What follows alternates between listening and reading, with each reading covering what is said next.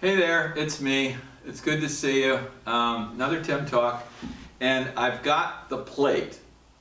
One of the plates.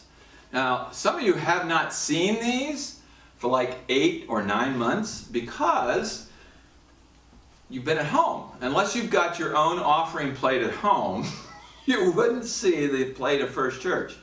But let me just tell you what it says. Let's read this.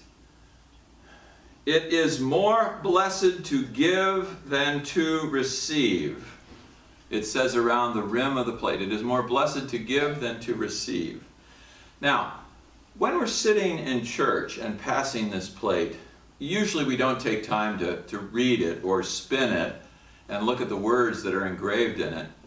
But it really is a call, and it has a power unto itself. Through the power of the plate, you need to know that we have given over $2 million since we have begun taking offerings for special missions 30 years ago.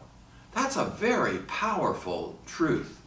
And in the same time, we have continued to sustain and enliven the life of our church.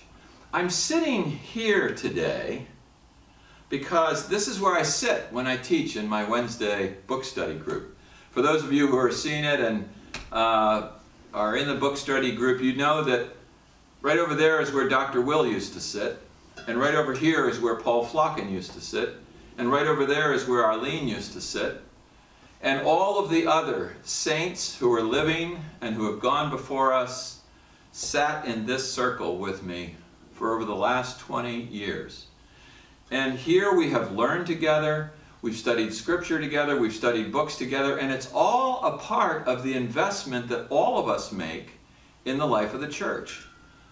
Through this investment, it is the small groups, it is the book studies, it is the work that we do at Faith Mission, the work that we do at Good Sam. It's all of these things and more.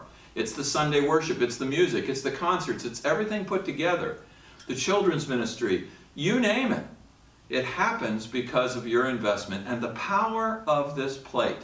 So, let's not forget how powerful this plate is. And there will be a time, and I know it's going to come in 2021, that we will be passing this plate again. We will feel it in our hands. We will sing to the glory of God as it comes back to the altar, as it comes back to the communion table.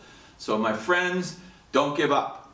Invest in the power of the plate, and generosity put into love and action. Thank you so much. We'll talk to you soon.